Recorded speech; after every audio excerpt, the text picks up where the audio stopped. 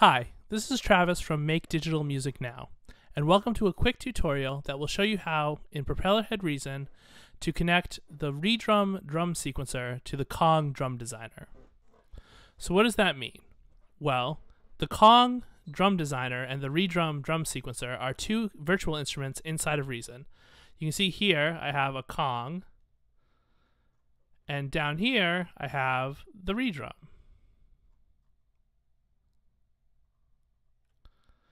Each of these drum sequencers has different strengths and can be used for different purposes inside of your songs and tracks.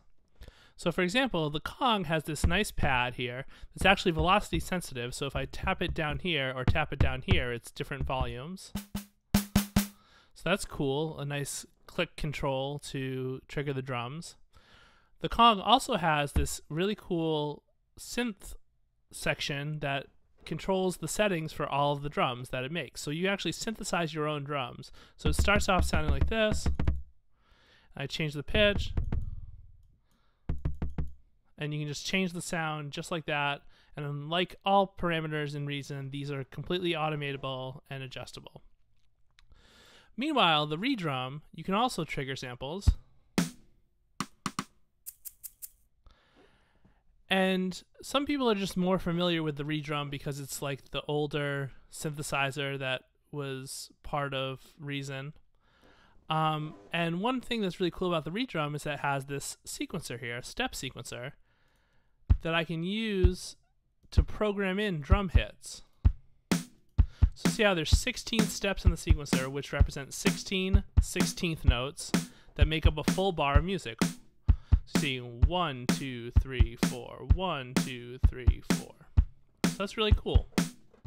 So the goal of this tutorial is to connect the sequencer in the Redrum, which I was just playing with, that's the sequencer down here, to the pads in the Kong so that the Redrum sequencer is triggering the drum sounds in the Kong drum designer.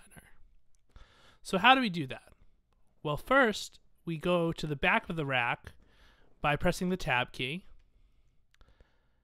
And here we can see that the Kong drum designer has 16 square sections here that represent each of the 16 pads, and they're marked with gate in and gate out. That's interesting. What does that mean? Well, gate in means the input to triggering the pad, and gate out means the output, so that when the pad is triggered, it sends a signal on that channel. Meanwhile, we look down at the Redrum and we see that it also has gate in and gate out for each of the channels in its instrument. So to connect these two, all we have to do is connect the gate out of the Redrum with the gate in of the Kong. So here we have channel 2, gate out, and we connect it to channel 2, gate in.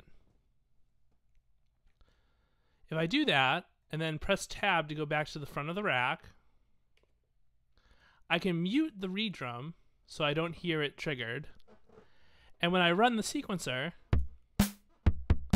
I can see that the Kong is actually being played. You can see it graphically indicate that it's being triggered. If I play with the pitch of the bass drum, or any of these parameters, you can hear it changing in real time.